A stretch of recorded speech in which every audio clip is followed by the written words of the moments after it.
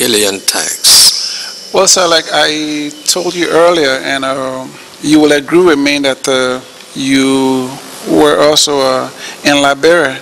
And like I said earlier, once you are associated with something more especially of this nature, you will always be, consulted.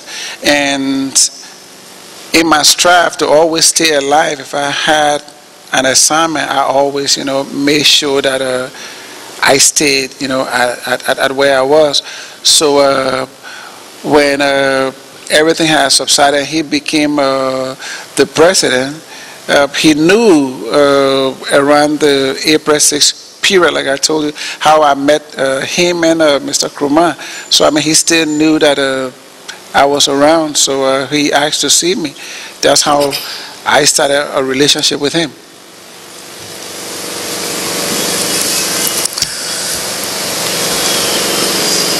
Were you a professional fighter? No, sir.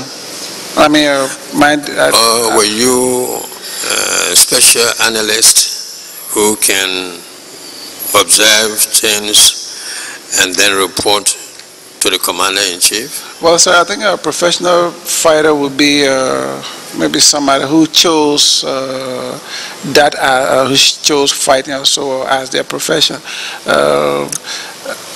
I am a student of economics. I'm not a professional fighter as such, but like I said, because I was involved with fighting, I've interacted with the various fighting people. I think what he really wanted, I think what he really asked me to do was to get another side of the story. So I think basically that's what it will be, sir. It is said that General Isaac Misa arrested several Nimba personalities, including Stephen Daniels and the others, and were brought to Kakata at the police station where they were imprisoned. And that at certain time you came to that station and demanded that Pape send you to come and carry the people. And since they were taken and carried, they were never seen anymore. What can you say about that? Well, sir, let me just clarify something to you, sir. My name is Saye-Taayor Adolphus Dolo. So I hope somebody did not just say Dolo and you jump to me. The reason I say this because I had similar experience when I was doing physical science. It was 102 at the university. There was a guy there whose name was S. Adolphus Dolo, and my name was S. Adolphus Dolo. So when the guy brought the paper, he did that. So, sir, there were a couple of Dolos. So what I want to make clear to you, sir, is that everything that I have shown, I've told you here, from the day that I told you I got involved, there are people who are alive, not just anybody. There are people who are alive, and you can go and verify these things. And I think one of the group, I don't know when that incident happened, but one of the group that could maybe be a better judge, maybe could be you from the perspective of the Interfaith Committee or the Liberian Council of Churches. Reason being that they follow my progress in what a pastor, they follow me all through until, meaning that they knew exactly where I was until I left from the embassy in August of 90. And above and beyond that, sir, if you were around here, it was not just possible for somebody to leave from here to go to Mr. Taylor's area or whatever. That is the reason why I cannot, there's no way you can put me at that spot or whatever. Because when I left from here in 92, I don't know when this incident happened, but when I left from here in 92, I didn't come back here until in 06. And the whole of Monrovia, I mean, I grew up in this, the whole of Monrovia can tell you that all along I was here. Because why I say the whole of Monrovia? Because I was running this nightclub called Pyramid that almost everybody knew. So I was here, sir. So I'm just saying that I hope they're not just taking Dolo. So because they said Dolo, and maybe they say me, but there was no way I could have been there, sir. The testimony did not only mention the name Dolo, but also add to it the junior senator for Nimba County. The present junior senator for Nimba County. Yes, sir. And me as a Nimbaye, I know you the first Dolo yes, sir. ever become senator in Nimba County. Thank you, sir. And sir, to that, I can also tell you from my own interaction with people, people mention me and they really don't know me. People mention me, they don't know me. And sir, with no disrespect to those who are deceased, but I can proudly sit here and say, if anybody know me, you know me. I know it is true that you are on a commission, but at the same time, you also cannot deny that you are my father. In terms of the culture that we all grew up in, where one person, one child is the community child. And I am sure from all of my interaction with you, maybe you didn't mention it, but you had no reason not to mention it. But in all of my interaction with you, I have never, ever lied to you, nor have I ever deceived you.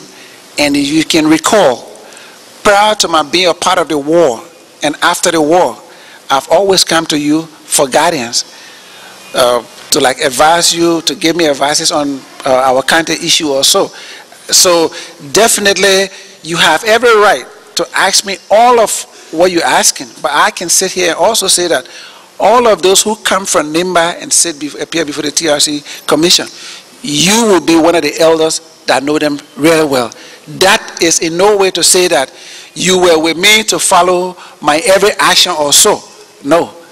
So you know very well that Mr. Daniels was my father's best friend. You know that very. In fact, he was your friend. All of you people were family, were brothers, and you don't know this kind of trait to be in my family. I know that you are disappointed, or you were disappointed, or you got heartbroken. How did my son end up being there, or whatever? I understand that, but by the same token, whatever I did, I was always conscientious of the fact that a lot of people know my family, know my father. Like one time I listened to one of the guests that appeared before you here and said that it was Goba Woli that started soup. No, I mean, that was just a little mistake. It wasn't Goba Woli that started soup. It was my uncle, Michael J.S. Dolo, who started the Student Unification Party. He brought in Goba Woli. And how did he bring in Goba Woli? The problem was that Goba Woli had a low problem with his accent. I remember there was this opposition party he told me that it was called ASAP or something. That was like the party at that time. And because Goba Woli had some problem with how he pronounced words, so they agreed that we're going to do this speech. And for example, there's just like a word, for example, you would say rope, and maybe Goba Woli will always say lope. So they all decided that as you read a speech, when you get to this, and the guy who was the head of ASAP was very articulate. He said, well, when you get to this point, you will say lope instead of rope, we all clap and nobody will hear you.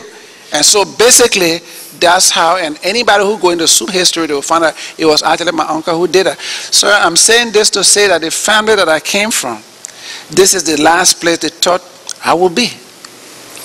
This is the last place, but again, that's why when you keep saying join, this was not something that I chose to do.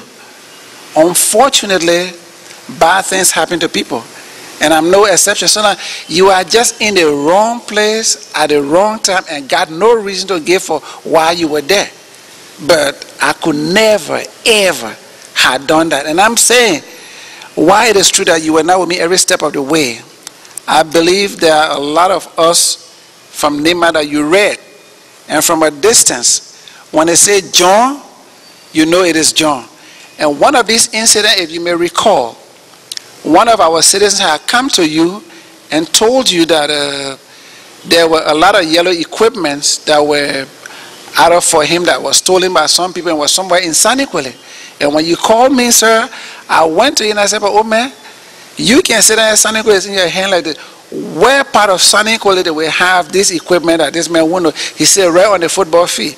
And I said, okay, sir, give me time. I'm going to go to Nimba and I'm going to verify to you. And this man had told you and I that he was going to go there. I went to Nimba.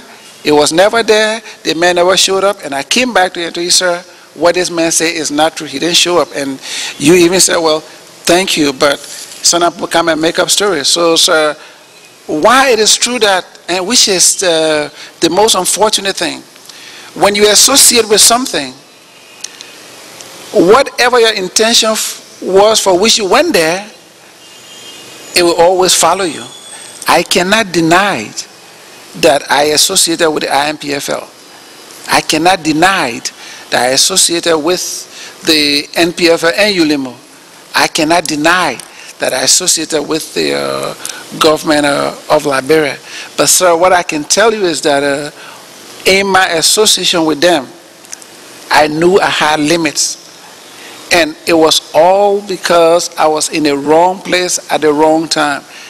And that is how much, sir, that I can say to you with regards to this. It can never, ever be possible that I was there, sir. When the TRC went to Saniquale, yes, sir, a witness appeared before us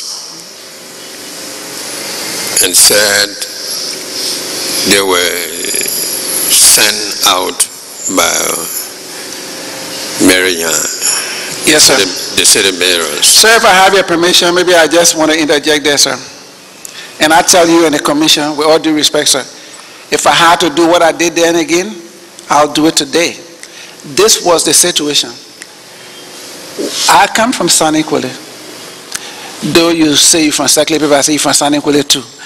But the reality is that there was, and sir, like I said earlier, if you, including your very self, sir, anybody who comes from Nimba, know if I know anywhere in Saniquale, never been to Saye-Taayor, never been to Tapeta, none of those areas. And there was this young man, there was no war in Saniquale while I was there. The war was in Ganta. This young man who happened to be the son of this man we call, I know, 502, one immigration, I think he's now working with custom. Is it Kaba? John Kaba? John Kaba's son. The information is like, people are removing, are breaking down Madingo people's house. VA called me and told me when I was in Ganta.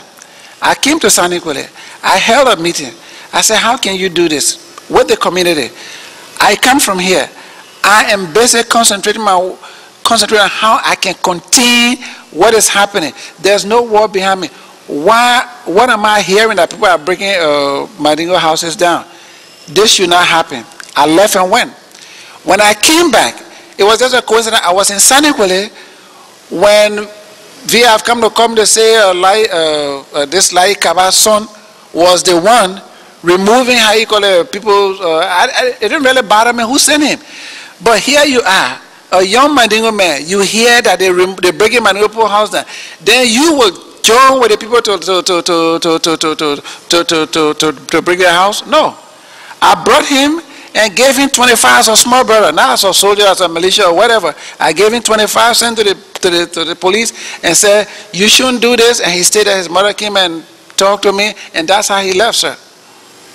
If that was the incident you were alluding to, yes, that's what I did. And I treated him as my little brother, not as a soldier or whatever. And I think that's what people taught us to do.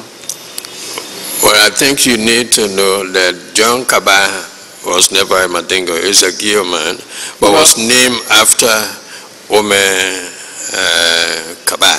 Thank you, sir. So that's how he is. Thank you, sir. But as also, while we were in the state, a son of Alai Suleiman Silla appeared before us and testified that you brutally killed his father and looted his wealth. What can you say about this? Well, sir, my question to you before I answer that, sir, would be, when did this incident happen? I'm saying when, sir, not that I want an answer from you, but sir, I have just told you, for example, when I came from point A to point B. And like I said, I don't know the young man you are talking about, but I remember this lady that was working for me who mentioned this to me for the very first time. It was based upon that myself drove in the yard to find out whether I was the person. I have absolutely no idea.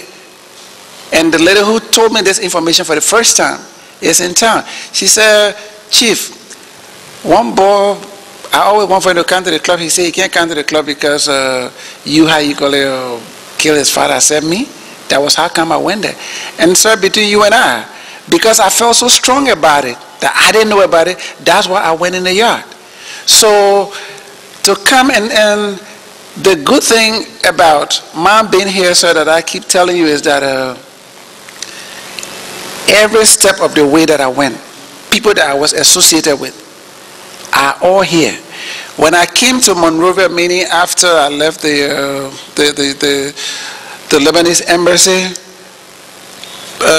IMPFL was all around Monrovia, all around. The first place I ever went when I walked through here was across the bridge. Then from there, I went to this Carway Junction. That was the first place I ever went when I came from there. And I never came out of there until after August, until maybe like around September when ECOMOG had already established the agreement. One time we came out here with Mr.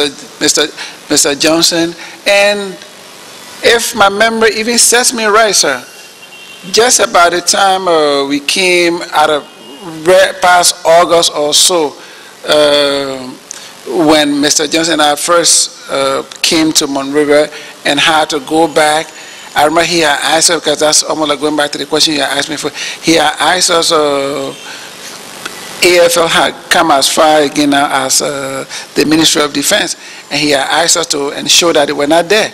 And in the process, I think at around August or so, earlier September, some of our clothes are deceiving. Right around the barracks area, I almost got killed, and if I took out what I'm wearing, all of my back, you see a lot of bullet wounds on my back. It was a doctor here called Dr. Casas, whose clinic I was there for almost like so much of a long time. And when I left from there and went back, that's how come I felt I couldn't stay with it anymore, and I came in town. And sir, I would say to you and to this young man who told you this, because on several occasions I've tried to meet with Mandingo opinion leaders to explain to them exactly, because I didn't like all of these rumors, surrounding me. And sir, if there's any way that anybody can put me on the spot, I sit right here and say that then everything and anything I've ever told you here is not truth. It's nothing to believe. These things, sir, they never happen. And I try to remember so well, even like when I was in the hospital here at the Casas clinic, people who work there, I think they are still alive. They can tell you exactly when I went in there and when these things, could have ever happened. So people will say things, yeah, maybe based on what somebody said, or maybe based on what they think. But I made it my business, like around 91, when I heard that story, I went to the yard somewhere around a cathedral, and I You know, and if you even brought the lady before me today, I don't know her. I met her. If the lady I met is the one that said was the wife, I mean, I met her and I explained to you exactly what I said. So believe me, I am not one of those people, whether war or normal situation, that would never think that there's a tomorrow. There is always a tomorrow. And that you can get away, yeah, you might get away with it this day, but there is a tomorrow. And all I can say to you, sir, with all due respect to you, and I'm talking to you here, you got to forgive me, in two capacities, as a member of the TRC and as an elder from Nimba.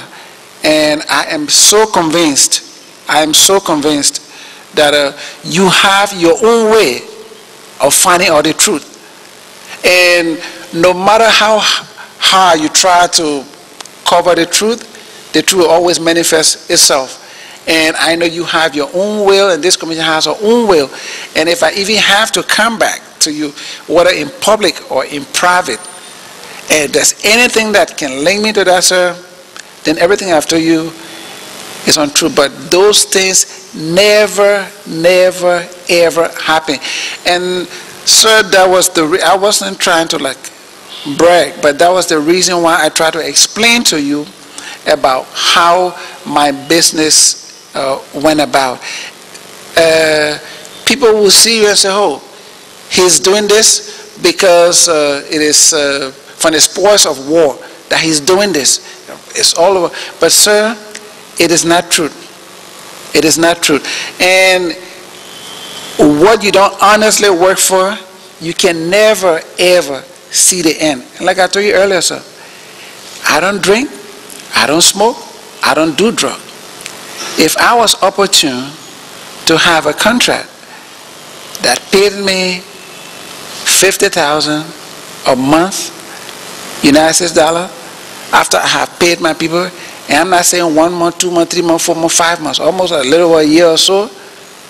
So there is no way that so these things never ever happen, sir. And I still look forward to that day when I will like sit with the family and they will ask me anything. So maybe, sir, what you can do for me, the family, and the commission is like, you might want to go back to find out exactly what time of the year, for example, that thing happened.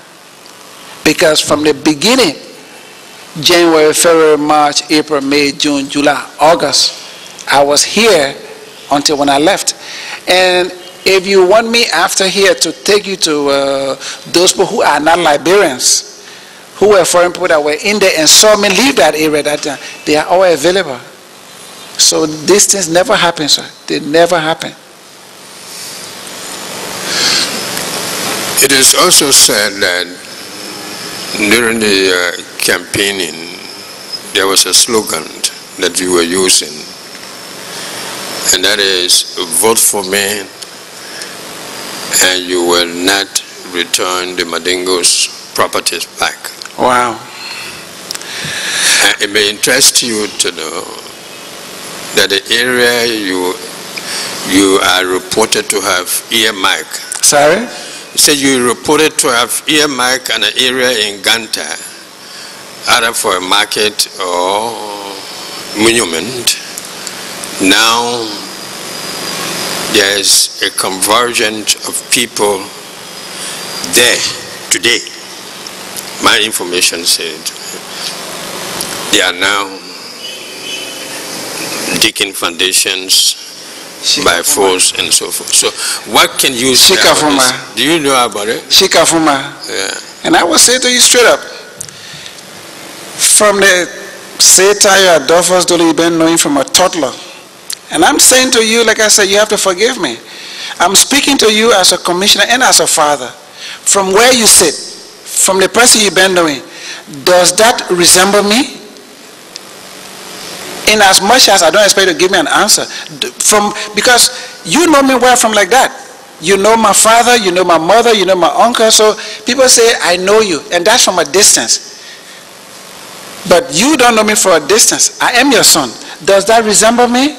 But let me just give you So, and it's good you've been brought out. Let me just give you some information that will be interesting for you to know. With regards to this area in Ganta, for example, a committee that I am a part of that was set up by the president, this land committee, had a technical committee chaired by one Imam Sharif. Imam Sharif is from Kipma. There had been this story back in the days that that place was a market and blah, blah, blah, and the rest of it. I don't know Ganta well. The market I know used to be somewhere around Kinta area or whatever, but that was the story.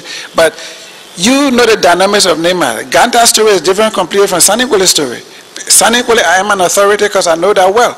So when this Imam Sharif did his report, in his report that is available at the Ministry of Internal Affairs, he recommended that that place be a market. It's at the Ministry of Internal Affairs. When the Minister for Internal Affairs sent the document to us and I saw it, you can ask him any day. I said, no, this is not possible. Why is it not possible? Because if you do this, it will be as though the Mano had triumphed over the Mandingo. So what's the way forward? I said, well, then that's what we needed to sit down to discuss before this committee could have made a recommendation, sir. So I didn't make my recommendation. But after that report got to me, what did I do? I went to Mr. Allen Doss, the Omega guy who just, the Secretary General who just left, and said, look, we have a situation where our people are tussling over this land. How can you help us? He asked me, what's the way forward? I said, well, this is the way I see it. And there needs to be more streets in Ganta, because I think what is happening in Ganta is access to market, meaning access to road. Everybody want to be on the road so that they can be able to, you know, sell their stuff. And my idea of opening the roads in Ganta was not redoing the roads that are there. There's a new boulevard that is called Bambat Boulevard, so that goes now to Seklepi. My thought and what I told him that time that you can call him to find out was that, and I also told the current foreign minister of Sierra Leone, Madam Bangura, and based on consultation, that's what I thought, that on that new boulevard, the government should now go in there, since it's still in its embryo stage, to at least construct 20 shops, what we would call stores.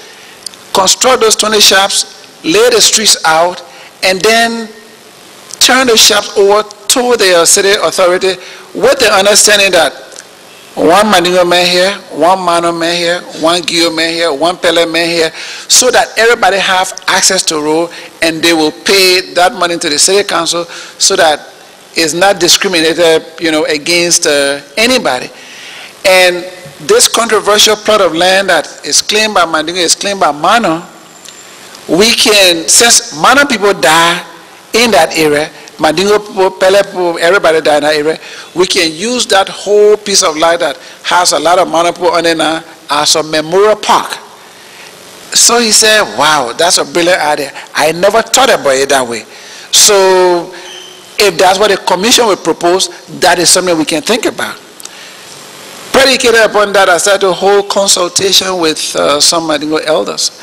And I invited them at my house and said, look, I need you to help me with this one. Can you give me today so that I can give you tomorrow? They're like, what do you mean? I said, well, when I go to the Mano people, they say, oh, so you're taking side with the Mandingo people. When I go to the Mandingo people, they say, oh, so you're on the Mano people side. Now, I was not in Ganta. I don't know about this place. Can we put a big memorial park in this area where all of us can sit down tomorrow and say, hey, this is the area that all of us fought for? Because the Mandingo, the Mano, the Gio that were fighting in Nimba, it was one thing they were fighting for their home. That place is Mano man home, is Gio man home, is Mandingo man home. So basically that was that. So these were my suggestions. So for anybody to insinuate or try to imagine that I will go, or anybody will go to campaign to say that you will not give Mandingo people land back or whatever. How true can that be? You and I grew up in Sanikule, like my memory can remember, if I can remember well, when you had those several businesses, Coastery and the other business you were doing. From Omekonoma house, you go to my uncle's house. That's what it is, right? In Sanikule, right? Now, if you went there today, you will see it. There was this day that I came and somebody is trying to do some construction on Omekonoma's property. And I'm saying to myself, but if I sat down here and somebody did this, then I'm responsible. Because we should be our brother's keeper. Musa Konoma and the rest of it, all of us grew together. And this guy who came to do this construction, yes, he's a Mano man. But this was not one of those people that I knew from Sanikule, before. So when Via came and told me, I said, no, this can't happen. And as I speak to you, for example, that never happened. But what have the Ganta situation a little peculiar from that of Sanikule is simple. The people in Ganta, for all I know it, they're not willing to say the truth to one another. Meaning, if you are living here, and I'm living here, and my name is Pe, and your name is Kafuma, I should be able to say Kafuma was living here. But if your neighbor cannot say that, it's just difficult. Now, I am not from Ganta, like I said. If you went to Sanigre recently, like you said, all the Mandingo property in Sanigre, as far as I know, is not occupied by Mano people. Those ones that you see people in, the Mano governor, who happens to be Vie Touré, is the one who's collecting rent. I remember we had gone there when I tried to tell them, the commission, they didn't understand it then. Commissioner Boo is also a part of that committee. It was herself, the UN representative, the committee that was set up, we all went to Sanikule and we visited all of those structures that were in Sanikule. So, sir, in short, I was not a part of any campaign that would say that vote for me and I wouldn't give my people property back. If you check the result from the Elections Commission, Senator Johnson beat me in Ganta, for example. So he won me in Ganta. So that could not have been the message. That's why I put it to you like, you never saw that in my father or my uncle either. So I think what is in a man, he passes it down, to his children, and it's just beyond me. Because while it is true that I don't know of any Mandingo person in Nimba so that they don't vote for me, I know for a fact that a lot of Mandingo people voted for me. Because my definition of voting for me is where you will publicly say, look, support this young man. Even if you didn't vote for me, the fact that you said it publicly to people, I mean, there are people who listen to this. So to that extent, they will not support me and I'll be there saying that you won't get, I mean, what right do I have to take somebody's property or so, sir? So that didn't happen. If I may do a clarification, I did not only know your father and uncle, but we were best friends. We interacted together in different fields. For example, your father, even though he was a professional teacher, but he used to love military. Thank you. And so in the militia, he was very active. Thank you. And when the late President Totman had the 26th celebration there, he asked the battalion, at the time Emmanuel Glaser, the former Chief Justice, was our commanding officer, and Lanco battalion to bring 2 persons so that can be recruited into the army. and that's how your father's name was sent. And one other vice mayor used to be in Lango called Freeman was also sent, because we know they were very active in the military. And your uncle, because of our relationship, he appealed to me to become member of his councilman when he was city mayor. So the only thing that perhaps you may have mistaken saying is that you and myself grew up together. No.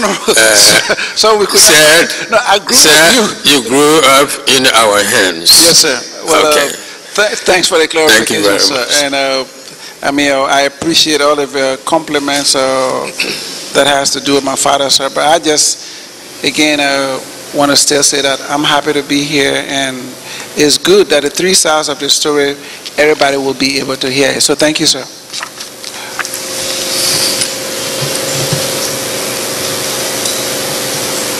Thank you very much.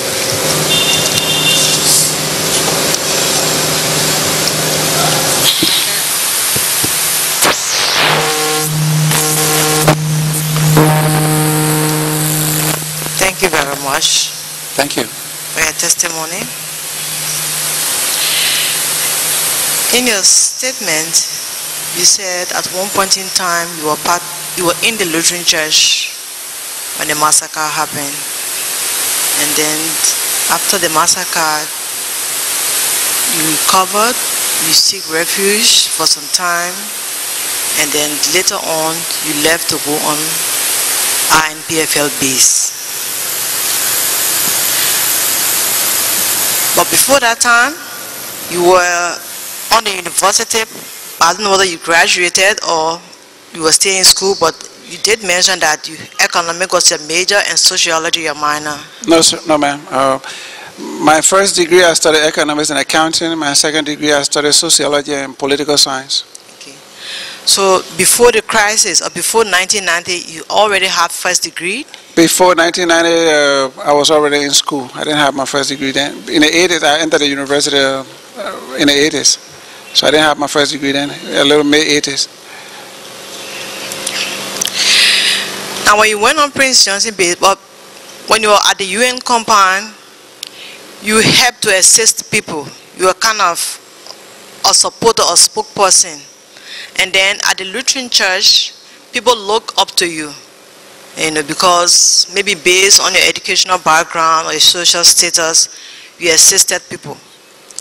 So on the base, you actually went to seek refuge, but later on, according to you, you were made part of the INPFL. I'm asking this question to say, because knowing the kind of person you were at already, because who know yourself, you have certain status in life. Because initially you were a businessman, the status you have, most young people never had this status. And the fact that Prince Johnson or the senior senator knew your father, it would appear as if because of that relationship, he wouldn't make you to be part of NPFL. So I just want to know whether your being part of NPFL, was it voluntary? Oh, you mean INPFL? Well, man, let me just say this. I kind of have an idea of where you could be driving at, where victims become perpetrators. I can appreciate that. But this was nothing that anybody could prepare for. Like I told you earlier, on a normal condition, if you welcome somebody into your house, you gave them a seat, you gave them water to drink. And when we got there, I mean, I thought somebody took me. But just where I got out from the car, there where I stood. And as though I didn't even exist. And it was how come, because like I said, almost every move you made in that compound, somebody asked you, but what you do? I said, oh, it was the general and myself that came. But then go behind there, you can't be standing in front, because I was right, like, before the house. So basically that's how I got there. And madam, to be honest with you, to be very frank and honest with you, when I came out of the Lutheran church, because the situation at the UN compound was not as dramatic as that, that was at the Lutheran church. To be honest with you, anything that was against Dole, I was a part of it. I mean, because I knew at the end of the day, if I didn't do it, I mean, I was going to be killed as well. So basically, you would think, well, you know, this guy know your father, so come and do this. Yes, that would be the normal situation. But like I said earlier, it didn't happen that way. That was not the case. Had it happened that way, I don't think I would have been sitting down here to, you know, face the music like I'm doing. But it just didn't happen that way. And from the Lutheran Church, I was not prepared to die. I was not prepared to die. So based on that experience, you voluntarily joined the INPFL? I did not join, madam. I did not join. What I told you earlier was when I was asked to be with the women in the kitchen, and I was just there like what anybody would do in the kitchen. I know I didn't belong there, but I was just trying to stay alive. Until this day, I think a day or two to August 24th, when a group of troop or so were going out of to Fender area, whatever. They couldn't drive while they were in this truck. They had this accident, and then another pickup going. They had this accident. From Dingsville area, the MPF had started attacking, and they just needed people to say all the men should go. That was how come I saw myself in the middle of that. That was just how it happened. Now after that, or before that time, can you tell us the kind of training you went through on the INPFL base? No, ma'am, there was nothing really conventional. I mean, what it was, like I told you when I was in there, these guys would come and they always like pick at me, what this guy doing here, he always with his women and stuff like that. And gradually they started introducing weaponry to me. So I was there for like, maybe I was there safely for a week or so when I was being introduced to this weaponry or whatever. And like I said, when I had first gone to this first semi-encounter or whatever, I mean, I was just like lost in the process. I mean, it was a lot of noise, it was a lot of bang here and there.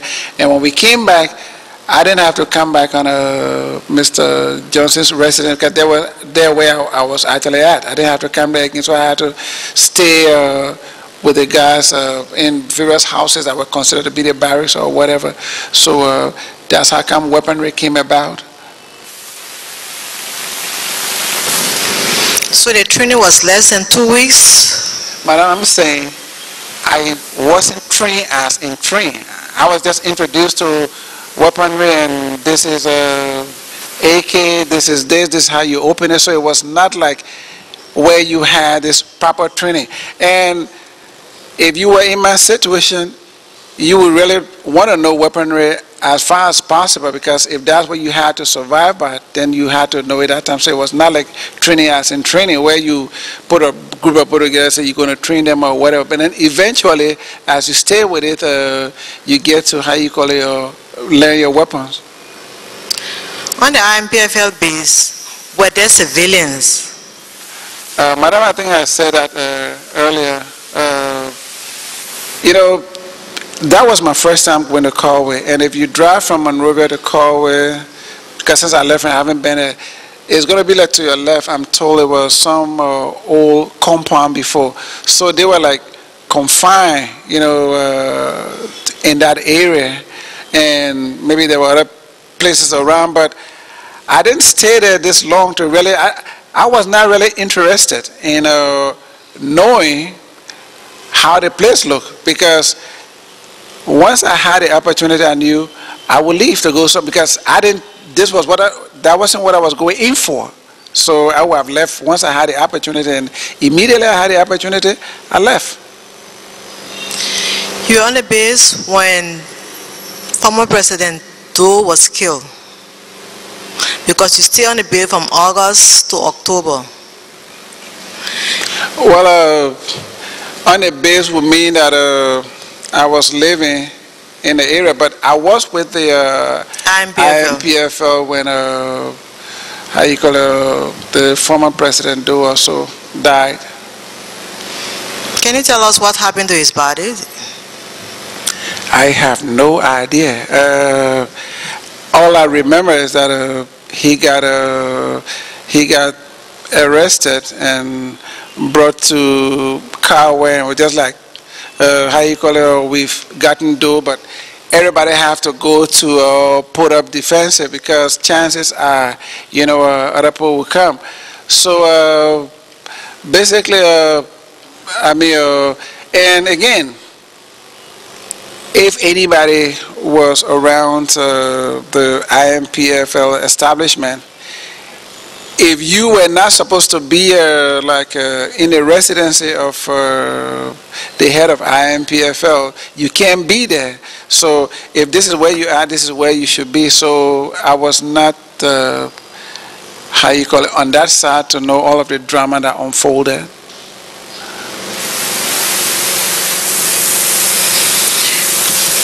There are information that at one point in time, because the former senator, senior senator said he was embalmed for 25 years and later his body was burned, and other information are saying that his head was there. Did you hear this while you was there? Madam, Madam Commissioner, what I would say to you is that sometimes you appear to be a part of something that you are not really a part of it. So that was not really a part of my my thought. All I was thinking about, and this is a fact that a lot of people didn't know, and I keep saying the good thing about it is that there are people in Liberia today whom all of them are not Liberians, but know the facts. From August, almost late August, September, October, less than 3 months, that was how long I was associated with that facility for. That is the fact. And why do I say it's the fact? Because it's all around. That's why I said for respect of those people who got no business being this, these are people that I can reference you to, that at this point in time, this person can tell you where I was and what I was doing, and whatever I was doing is open that you could see. So I didn't go there trying to make it a profession or a career, to be there. And Madam Commissioner, like I said, I regret everything from the day from the day I saw myself in whatever. I regret it, but all I can say is that I cannot turn back the hands of time. But this was not something that I had ever planned, to want to do. No. Well, you kept saying that sometimes you find yourself in a position that you in something you actually don't want to be there, but based on your situation, you had choices. Show me. Show me. Then why you decided the other way? No, I said show me. You said I had choices. You had the financial standing, No, you could leave this country at any point in time. Madam, don't get it wrong. Let me just remind you. I was never a wealthy person. No, yes. No, I'm coming to you. I was never a wealthy person, nor am I a wealthy person. When I explained to you exactly what I'd had, when a war is coming, it don't say you telephone and say, I'm coming, get ready for me. No. I remember when I left the house this day from the bypass, my JK compound, and went to the UN compound. That was the last I ever saw of my house. That was the last I ever saw of my house. So, I was starting over, and when I found the opportunity to leave, that's why I left in October. And the reason I left in October was because there was a third group, which happened to be ECOMOG. So, I felt, comfortable that, I could leave, and if I came to where ECOMOG was, I was protected. Basically, that's why I left, because that was not a place that I belonged at the time. So, in the situation with IMPFL, that's how come I left from there. If I was comfortable, I would have stayed with them. I remember when I was arrested in 2002, in fact 1992, prior to Octopus, when other fighters were going towards the MPFSI, I would have gone there. But I chose to leave the country. That's why I left the country. I want to take you back to the 1996 April 6th street fight. Episcopal Church massacred. Episcopal Church? Yes. Where? On Johnson Street. On Johnson Street, there was a massacre there during the April 6th fight. Do you have any idea who was responsible and why? Well, my dear, to be honest with you, and with all due respect to you, you say on Camp Johnson Road, right? If I ever cross Center Street to go on the other side, that means you took me there. Never. Never. I mean, if everybody had, I never went that area, so I wouldn't even know if anything, I'm just hearing by this one that there was a massacre at the Episcopal Church. It was almost like how the people of the Ulimo and NPF knew this area was a no-go area, and the people of Ulimo J also knew this area was a no-go area. So I don't know about that.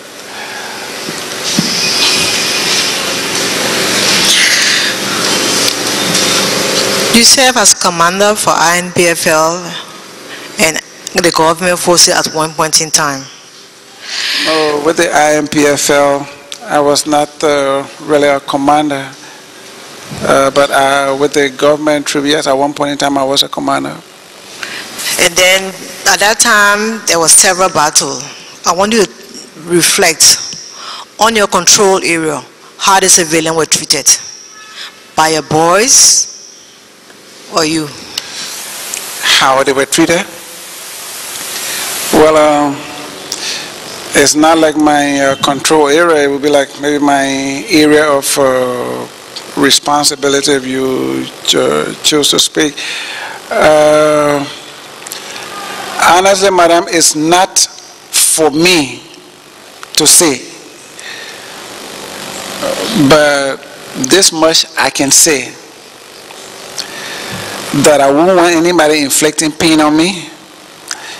I wouldn't deliberately inflict pain on anybody. And I cannot deny that maybe in the process, people's paths may have crossed. And a long involvement with because I didn't really have a long involvement with the NPFL, contrary to what people think. I had a long involvement with the government of Liberia. When people cannot divulge maybe the NPFL from that of the government militia, so maybe they tend to say NPFL. So a lot of what I did with the government of Liberia in terms of being responsible in an area was around the Nimba area. I remember when it was said that I was commander, I don't know, in Saye-Taayor or I don't know. I wasn't commander in Saye-Taayor. I was responsible for the whole area within Nimba at that point in time. So with regards to how I personally interacted with civilians, and with regards to how people that are associated with acted with civilians, madam, if I have your permission, I will prefer were you to find out from those people there. I cannot sit and tell you that I was all this good or I was all this way.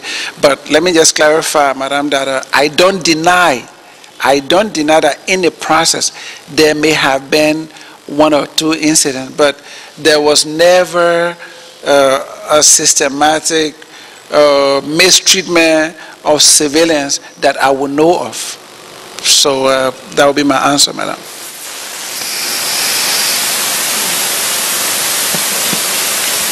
Thank you very much. Thank you.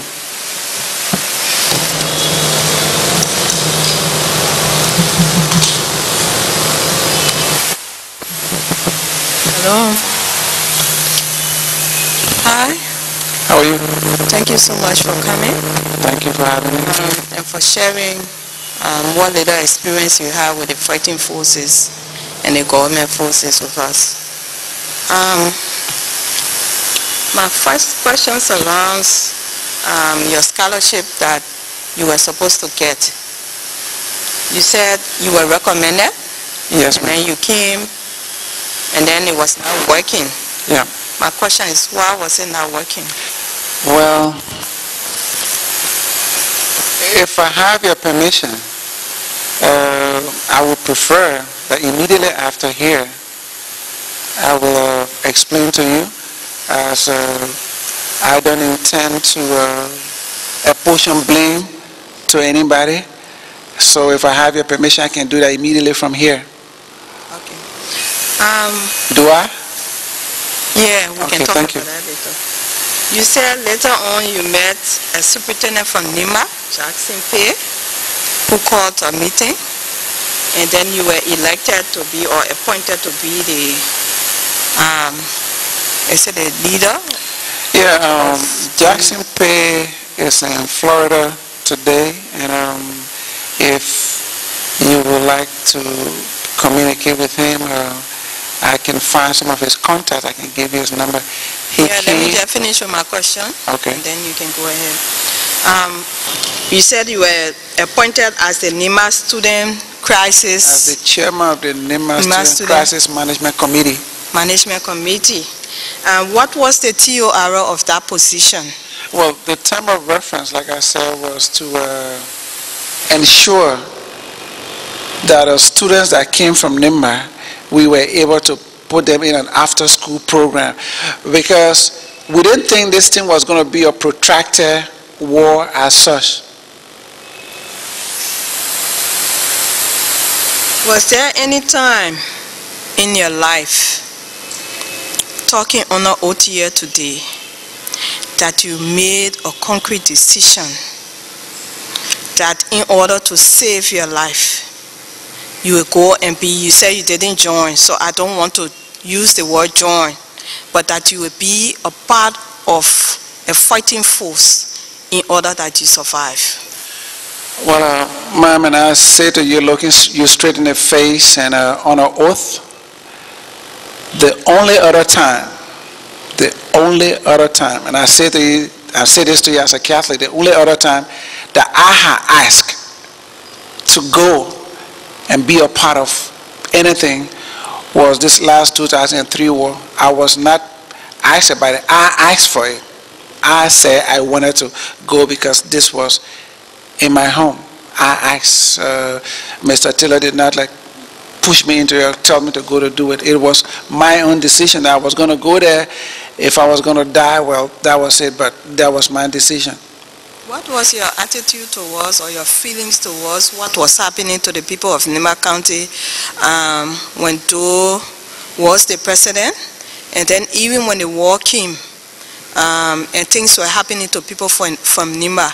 What was your attitude at that time, or your feelings? Well, to be honest with you, and again, I say to you this on an oath, and all along, I didn't really see myself as Nimbayan, as in the word Nimbayan. I always saw myself as a Liberian. It was so to the point because the way a lot of us, maybe including some of you here, children, are brought up, they brought up in a way that they don't really speak their local language. And you will be surprised to know that I started to speak improved manner at the University of Liberia with the Nimba University Student Association, because it got so funny when you had this. So I didn't even see this thing from the onset as a manner and crime thing. That never occurred to my mind until when it became so personal. So that I didn't have a special feeling because it was Nimba. Because Nimba has always been a pluralistic, community, and a lot of the people that came from out of there were not just Nimbayans that were coming from there.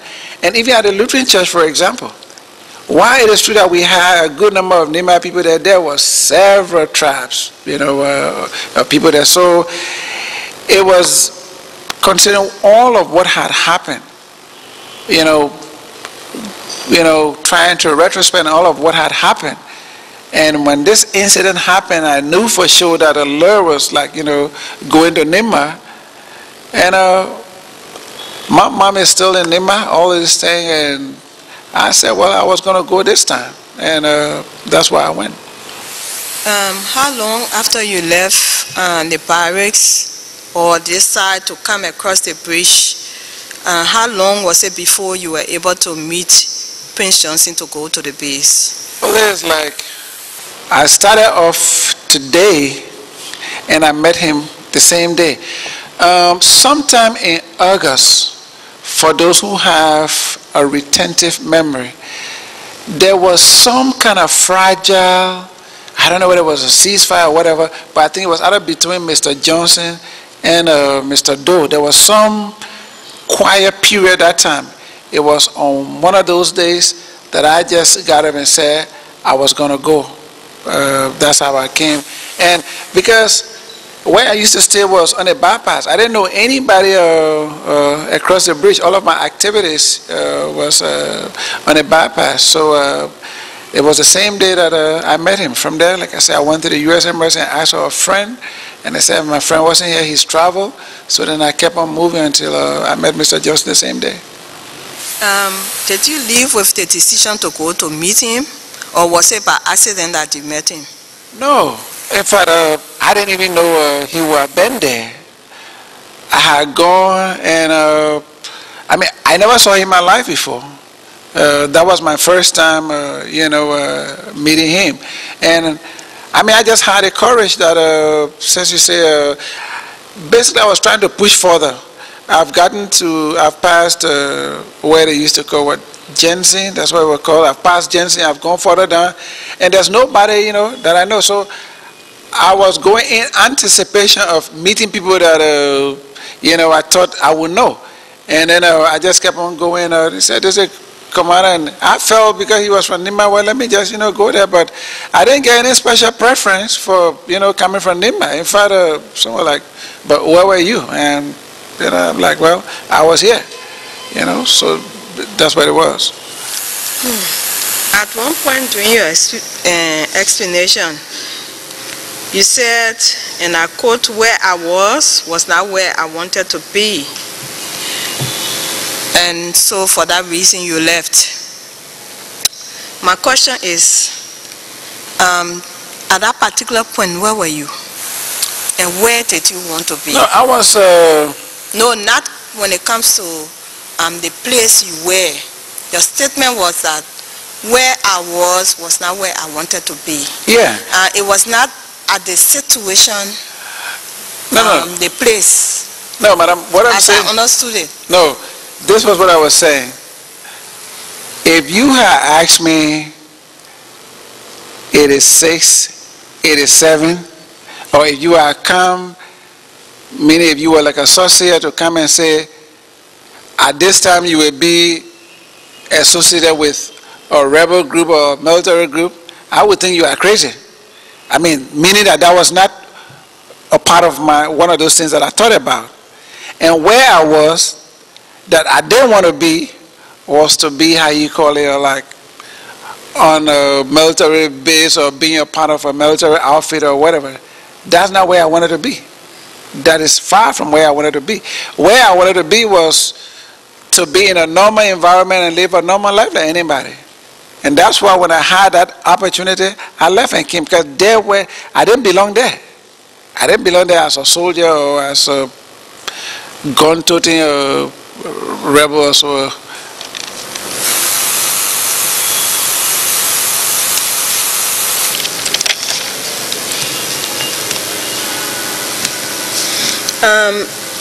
You keep saying that you regret. You keep saying that you regret. I do. Okay. I do. My question is, what is it that you regret, your role or the fact that I walk into Liberia? Madam, I regret everything. What is it that you really regret? I regret everything.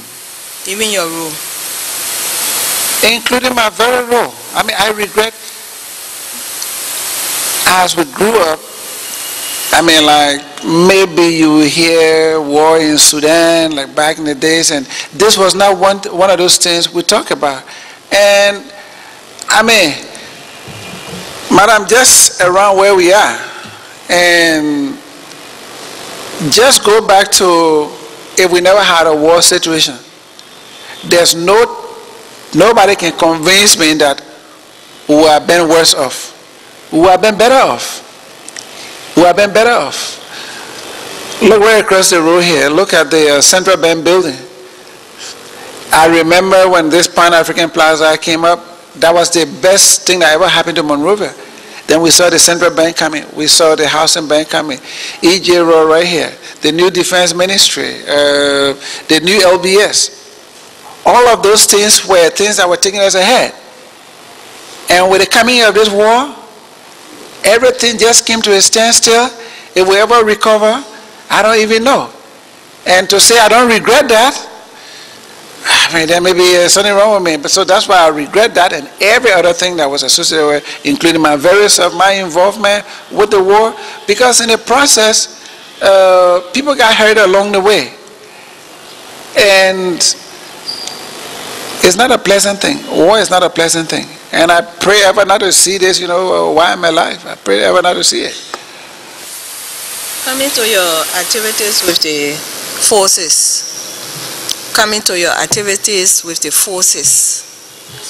Different forces, especially the government forces that you say you spend a longer time with. Where was your area of command?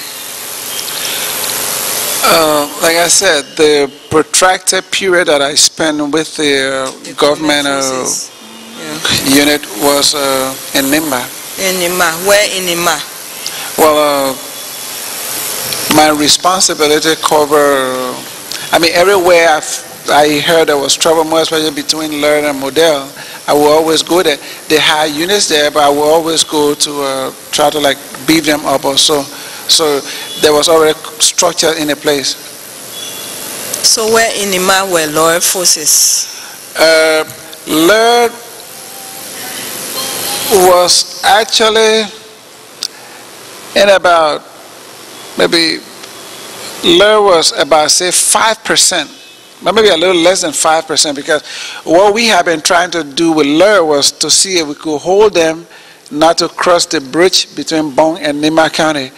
And we kept on doing that for a long time, and when we were assured that there was some ceasefire and nobody was going to hit at somebody, the bridge is like this. So Learn was in the Bong County side and we were in the Nimba County side, and later on they crossed and came into the Nimba County side to this place called Sokopa.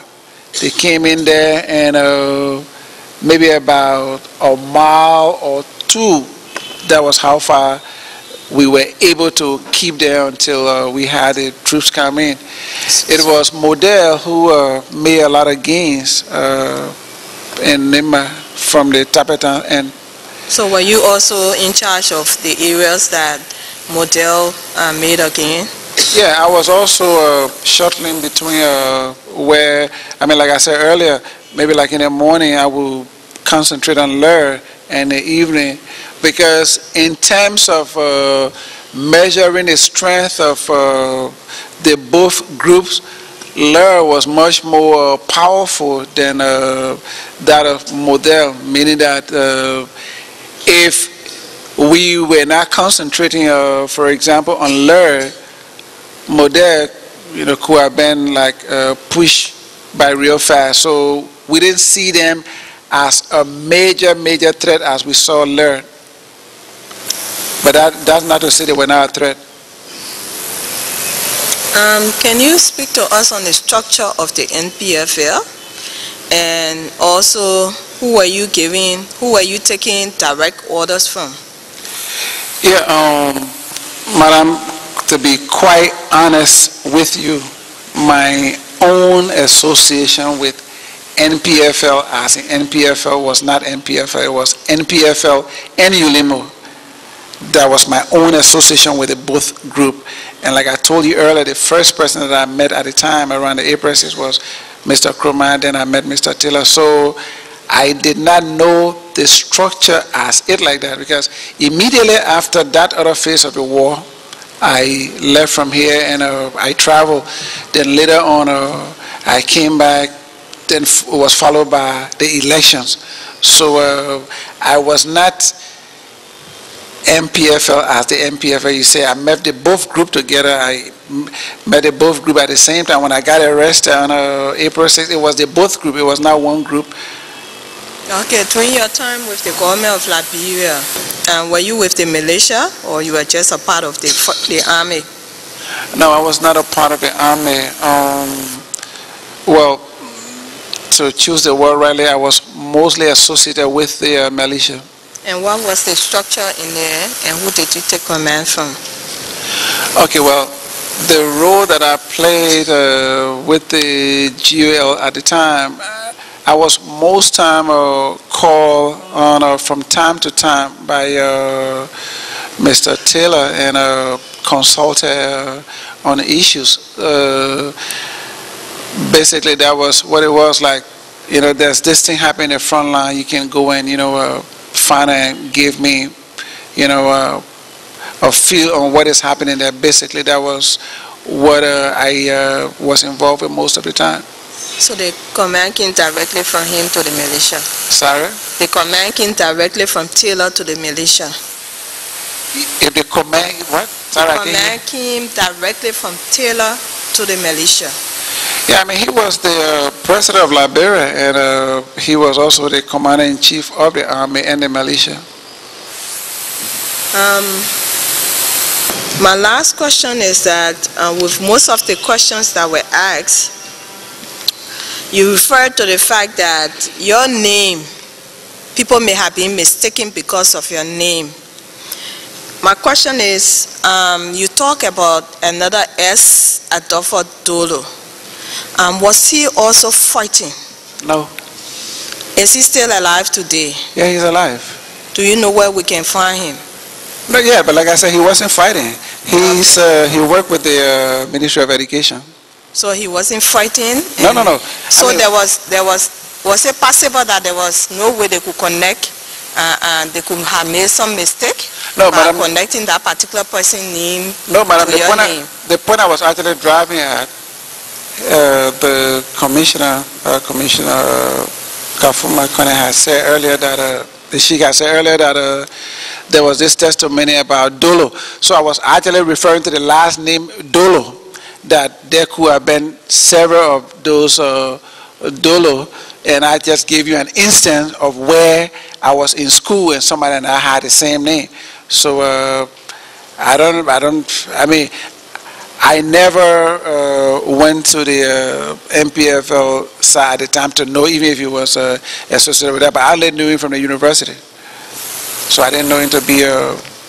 Thank you.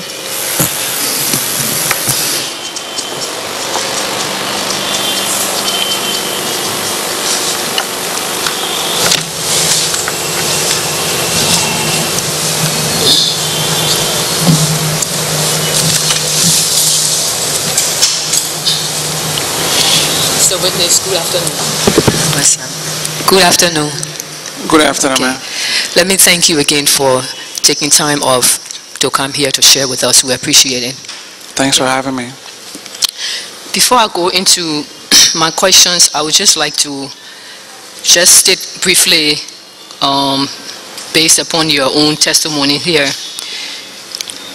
you appear to be giving a very careful testimony, and I say that against the background that when you were asked questions by my colleague, you said you didn't want to name people, you didn't want to implicate people, and then also you haven't given any details per se or any significant details about exact incident. An example is the question Commissioner Suda asked about the body of President Saye-Taayor, who was killed, and you were there at that time. You said you were there, but you gave explanation for that. But I would just like to appeal to you not to be intimidated by the process or by anything. We only seek to find out the truth and to know the truth, because our work is of such that everything surrounds the truth. If we don't really know the truth of what has happened, we cannot write an an accurate account and leave an accurate history of what has really brought us to our knees as a nation. So I just want you to remember that. And then also, it's important in telling the truth, not only to tell other parts of it, but also for your own benefit, because whatever you say to us, or whatever you don't say to us, I can tell you the truth will definitely impact or influence on how we as a commission discuss and deliberate and draw conclusions on what our recommendations should be, including recommendations for reparation, for amnesty, and also for persecution. So you want to make sure that you present your side of it, the entire side of it, the truth, no matter how it may come across, so that at the end of the day you are processed fairly based upon full disclosure that we have or that you will give us. I just want you to remember that. And then also you mentioned on one or two occasions that you found yourself not by choice in certain environment and in certain company. You did not join any faction like willingly. Things happen, and those places were not places that you would want to be.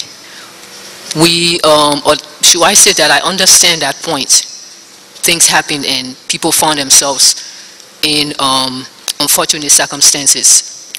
So let's not focus now. I'm just trying to lay the basis for where I will come from with my questions. I want you, when I question you, let's not focus on how you did not want to be there, how you found yourself not a voluntary participant. Let's focus on what really happened, because you were there. Whether you wanted to be there or not, unfortunately you were there. So please, let's focus on when you were there, what happened, what you saw, what you heard, what you knew, at least to help us with our work. So at the end of the day, we can produce at least an accurate account of what happens that everybody will be pleased. In so doing, now I proceed with my questioning.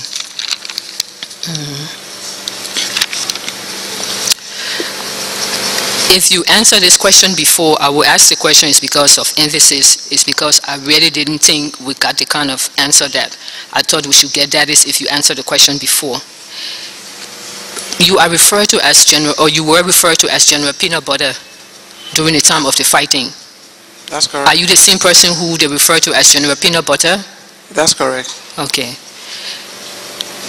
It has been rumored that the name Peanut Butter is associated with either rape of women, rape that took place, or associated with how you saw the war, your own acts during the war.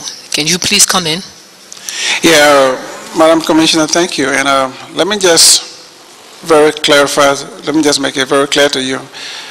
I don't feel intimidated, like you say, and everything I say here, I'm on an oath, and you can do whatever research, and what I say here is exactly what happened. And prior to you asking me a question, there were premises that you laid.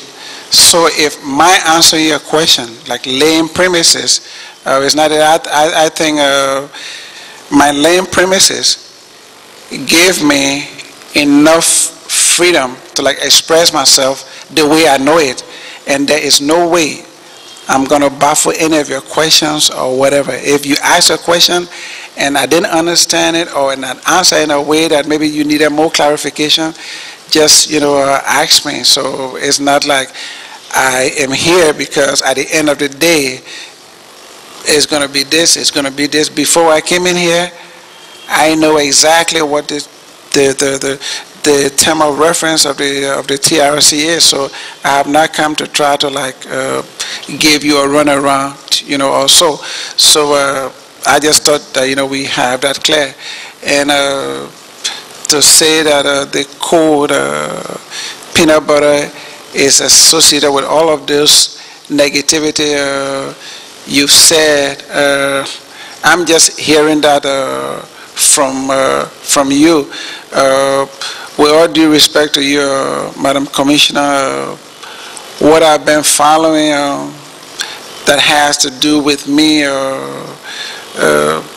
as it relates to people coming and maybe testifying or before your commission. I don't know about this one, but the simple reason why this name, this radio code, which is not actually my name, came about was what I said earlier when Dumuya decided that we gave you radio, there has to be a code, and what's your favorite food, so that's how it kind of came in. And to even want to imagine that this code is associated with, you said rape and what?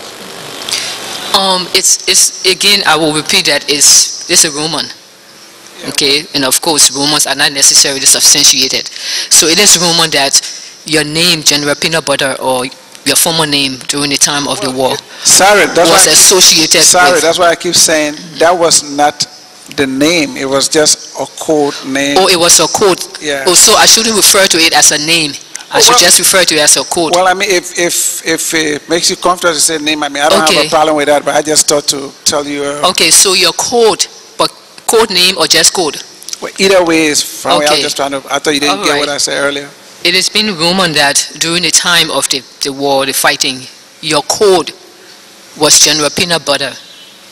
And rumors surrounds that the name Peanut Butter was as a result of either rapes that took place or rapes that were supposed to take place, or something associated with the way the fighting went, the way you fought. I really don't know. That's why I'm asking the question. So can you please comment on it? I mean, that was supposed to take place. I don't understand, but ma'am, the way I got this code, that's just how I put it to you. I didn't think I had any reason to. I didn't think I had any reason to go to that extreme. I mean.